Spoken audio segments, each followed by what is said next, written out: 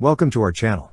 Don't forget to subscribe and put likes, because your support is important for us. And here we go. Peru's national police is gearing up for a significant boost in its operational capabilities with the planned acquisition of 56 armored 4x4 vehicles. This move, part of the strategic plan for modernization and capacity strengthening spanning from 2021 to 2024, aims to fortify law enforcement's ability to tackle escalating security challenges across the nation. According to a recent article from a Spanish newspaper dated June 9, 2024, the General Secretariat of the Ministry of the Interior has reignited the selection process for these vehicles after a temporary halt. This decision aligns with Supreme Resolution No. 122-2021 IN issued on December 15, 2021, indicating a concerted effort to expedite the procurement process. The planned investment for these acquisitions totals approximately 199 million sols, equivalent to around $53 million, encompassing not only the armored vehicles but also fire trucks, a necessity identified since 2014.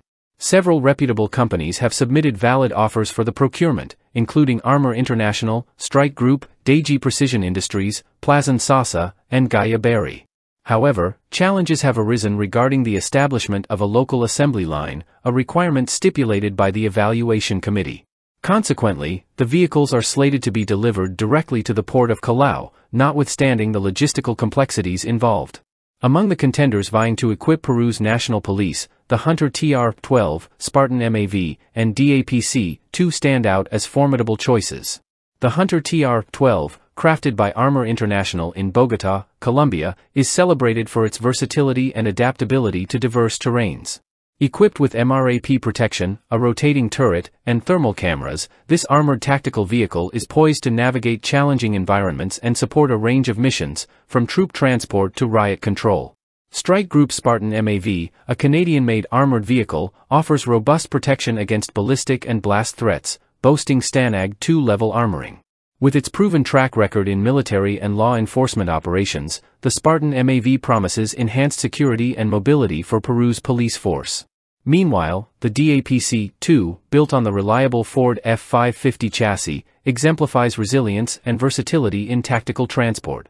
Compliant with NIJ and STANAG standards, these vehicles are equipped to withstand impacts and maneuver across various terrains with ease. Collectively, these armored vehicles are poised to bolster Peru's law enforcement efforts, enabling the national police to respond effectively to emergencies, maintain public order, and uphold the safety and security of citizens.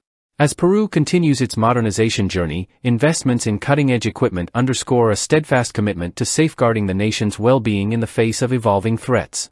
That's all for now. See you later.